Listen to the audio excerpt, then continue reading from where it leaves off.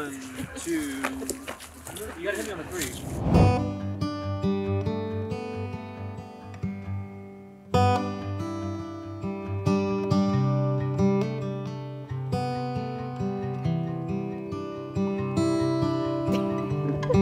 I'd like to kind of give everybody a real quick little glimpse into Cori's world. I remember her coming home and saying, there's this guy at work who just keeps talking to me.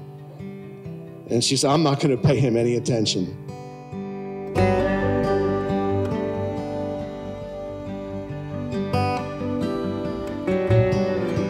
And I remember Brian coming through the cellar, and he bounced to his step, big old smile on his face, chipper as could be. That's awesome. And he wanted to talk to me, and I wouldn't pay him any attention. You know, I was still a little out on Brian, but then he kind of grew on me that he did look out for Cori. Big huggers. In the beginning, I didn't like Brian. Gonna let it be known. I'll be honest. Like me and Cori we'd be hanging out, and she'd be telling me about him and different things, and I'd just be like, ugh, like ready for that one to be like done. Okay. After meeting them though, I knew it was a good thing, and I knew that they were for each other. Sorry, I'm just an emotional little bean. Taylor, don't feel bad. What happens now? Most people that meet Brian the first time have about the same reaction. Brian's complexity I have often described as that of a Rubik's Cube. Just when you get one side going, the other 5 don't make sense. I have no idea how you did it, sweetheart. But you solved the Rubik's Cube. Nobody has ever been able to do that before.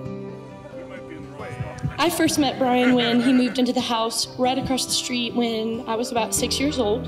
We were both learning who we were and who we wanted to be. We felt misunderstood, even though we really weren't. We were just 20. Brian was always more in tune with his emotions than other people, and this is why we became such good friends. And as long as I can remember, he's always had an enormous heart with plenty of love to give away. Just waiting on the right person to give it to. And although it felt like an eternity, he finally met Cori. You're not even kissing me! You are going to make him at least as happy as he's going to make you. Loving you is stronger than me. Loving you is easy. Loving you is waiting. Oh, loving you is easy. Marriage covers all of life's most important values. A husband and a wife are to each other's best friend, confidant, lover, teacher, and critic. Marriage deepens and enriches every facet of life. Happiness is fuller, memories are fresher, and commitment is stronger. As you learn to live as one, you'll encounter many challenges that can help you grow. I take you, Cori, to be my wife, Take you, Brian, to be my husband. my partner in life, and my one true love. I will cherish our friendship, I will cherish our friendship. love you today, tomorrow, and forever. Straight away, I knew everything was different with their relationship. I remember one day Brian and I were on the phone, and I was asking questions about Cori, and he was explaining to me in almost disbelief how easy their relationship was.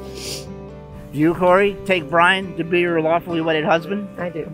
Do you, Brian, take Cori to be your lawfully wedded wife? I do. This is all I could have ever wanted for you and more. Someone once told me, when it's with the right person, it's easy. And Brian, it's so obvious that you found the right person. Loving you is stronger than me. Loving you is easy. Loving you is waiting. Oh, loving you is easy.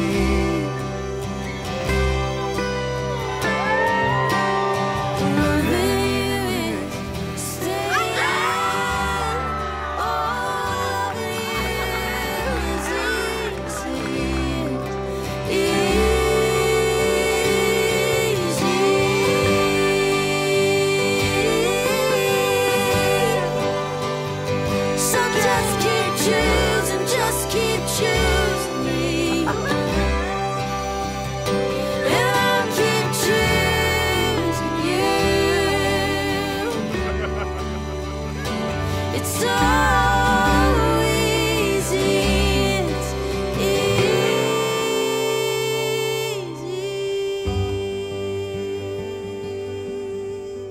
It is my honor to present you for the very first time, Mr. and Mrs. Brian and Cori Rugg.